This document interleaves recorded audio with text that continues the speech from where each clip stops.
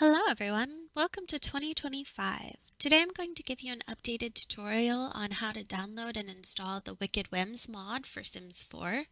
Before we go forward with the tutorial, I want to make sure that you have the most up-to-date version of your game, as both the game and the mod have undergone some big updates here in early 2025. 3 hours later. Once you've gotten the most up-to-date version of your game, we can move forward with the tutorial. Before we do move forward with the tutorial, though, I would like to remind you that the Wicked Whims mod is for adult audiences, and following this tutorial will take you to websites where there will be content for mature audiences only. I also want to remind you that installing the Wicked Whims mod and the mods required to support it is just one step of getting this mod to work. Afterwards, you will have to install animations to have full functionality of this mod. I do have a tutorial for that. I'll post it at the end. Before we download the Wicked Whims mod, we need to download something called an XML injector. If you've already been playing with modded Sims games, then you probably already have this, but if you haven't, we need to open our browser and search for XML injector and find this first link that says Scumbumbo. And an XML injector is necessary for a lot of mods and for a lot of the animations that you'll use for Wicked Whims. So we'll go to this download button and I'll pop it in our downloads here if you're using Chrome, or down at the bottom if you're using Edge or Explorer. And regardless of whatever browser you're using, you can always come to your taskbar and find the File Explorer down here. And you'll want to scroll through and find your downloads. It's usually in quick access. And then you'll see that I have this little folder that has a zipper on it. This is a zipped folder that I need to basically unzip to be able to use the folder. So I'll right click on it and hit extract all. So I can hit extract and it'll place this unzipped folder into my downloads folder. So I'm going to right click and hit copy, or you can hit Control C on your keyboard to copy it. And then you'll want to find your mods folder.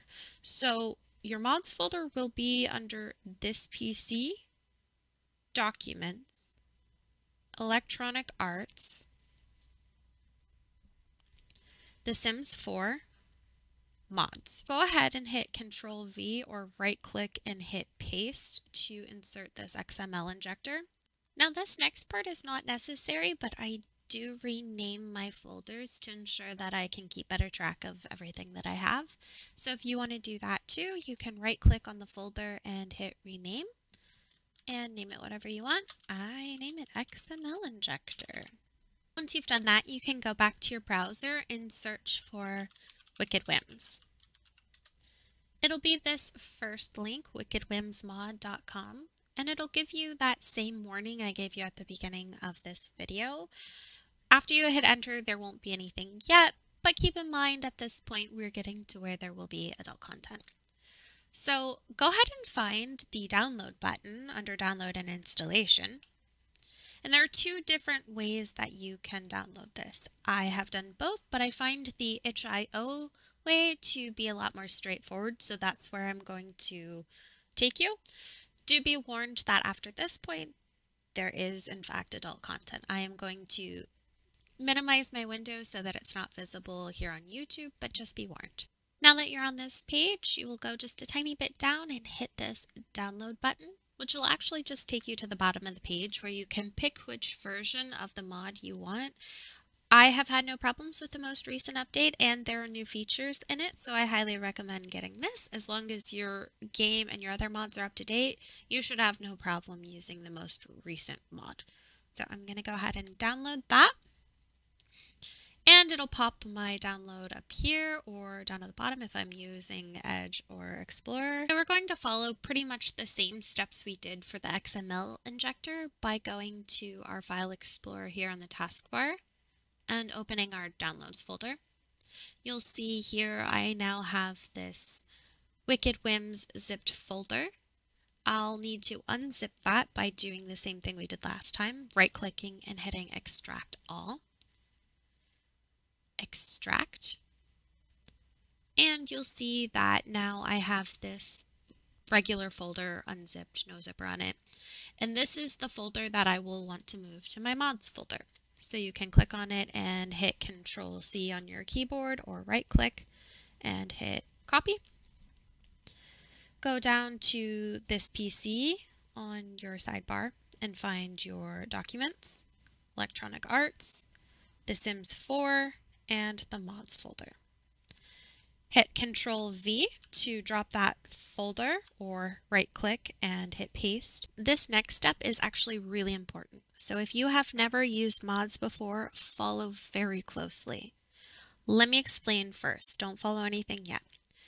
So when you download and install mods, your game cannot recognize that there is a mod if it is too many folders deep.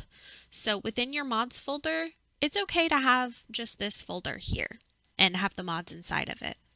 If you double click, you'll see that the way this mod is packaged, there is an additional folder inside. These files are actually just informational or instructional and you don't need them. This mod folder right here is what you actually need. I'll double click this and show you that these package and script files are actually your mod. They are buried too deep. So I'm going to back out to my mods folder here. And what we're going to do to fix this, go ahead and follow along now, is double click on the Wicked Whims folder, click on the Wicked Whims mod folder, hit Control C or right click, copy, come up to this little navigation bar and click back on mods, so it'll take you to your mods folder, and then right click in the blank space and hit paste. Then you'll need to delete this original Wicked Whims folder that has all the other extra information like the date. Highlight it and then hit the delete button on your keyboard. This is now appropriately installed. The next step is something you'll have to do in-game, so go ahead and launch your game. In order to use mods, you'll need to enable some in-game settings. Now the menu looks different after the update, but you can still find your game settings up here in this little dot in the top right hand corner. And this is where you'll find game options. You'll go to other and ensure that these boxes are both green. Enable custom content and mods has to be checked first in order for you to check this box. And after those are both checked, you will have to apply changes and restart your game. Once you've restarted your game, load into whatever household you want so we can double check and make sure that everything installed properly. Once you load in, you should get this pop-up on your notification wall telling you that you are running Wicked Whims, whatever version. And if you have downloaded and installed any animations, it'll tell you which ones you've got. However, this pop-up doesn't always come up. The easiest way to tell if you have successfully installed Wicked Whims is clicking on your sim, and you should have this Wicked option.